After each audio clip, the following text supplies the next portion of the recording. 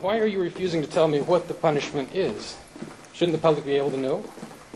I think HR is the spokesperson for our district. This edition of the Ridley Report is brought to you by freekeene.com. Well, now I'm outside the Keene School Board meeting on May 12th, the day, I guess, that the news broke, I think, in the local paper, that an elementary teacher has allegedly assaulted an elementary student.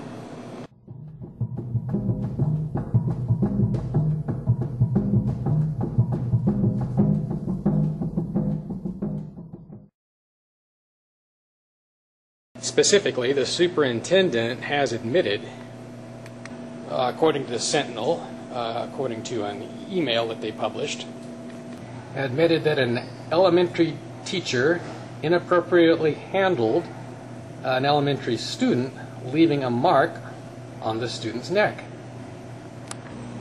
By the way, what you're seeing now is not video of the elementary school, but of the high school where the school board meetings take place. So what I want to do, of course, is get a sense for whether board members will answer questions about this alleged assault, whether the superintendent will do so. Also, I want to clarify, the student was a 5th grader. I'm not sure if that qualifies them as an elementary student in Keene dictionary. It may qualify them as a middle school student, I'm not sure. But in either case, a 5th grader, considered to be an elementary school student in some districts. Again, this is according to the Sentinel. That's all I have to work with right now, is what the Sentinel is saying.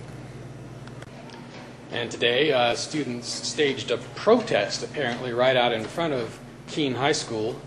I guess the sign read "Justice for," well, whatever the student's name was, but I didn't see the protest. Maybe someone else has some shots of it that I will be able to obtain.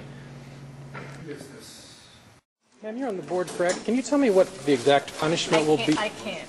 Be for the teacher that allegedly assaulted a student? I understand you are punishing them, but what's the punishment? Right? Was there any video obtained of the alleged assault, the alleged incident? Will the public be able to view that video if so? Yeah.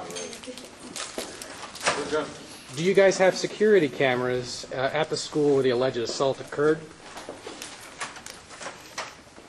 Was there a camera in the library where I guess it allegedly occurred?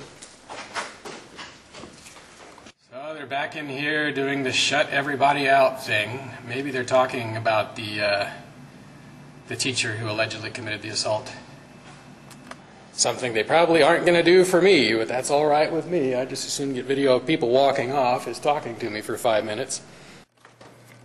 Superintendent, what is the exact punishment that you guys have meted out to this alleged assault teacher? I think you want to talk to HR because any internal employee issue is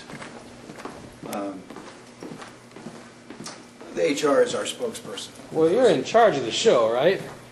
So you know what the punishment is, correct? I'm sorry, I don't have any other comment. Why are you refusing to tell me what the punishment is? Shouldn't the public be able to know?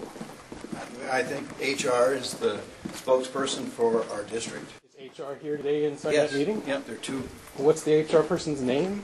Tim Rohr is the director of HR. Okay, I may ask him a question. Are students safe in your school? Should they still be forced to come here if they're getting allegedly assaulted? Why does your budget seem to go up every year?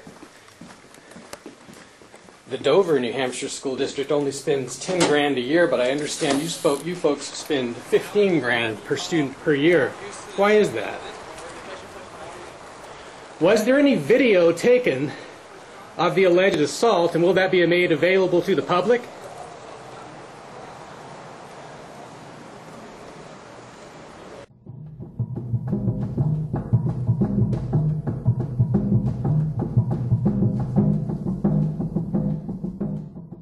What are you arresting this man for?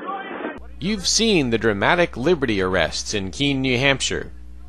Now see 111 reasons why you should move there and reinforce these gutsy activists. Keene's advantages are compelling, and the list of reasons to move has just been updated. For details, visit freekeene.com.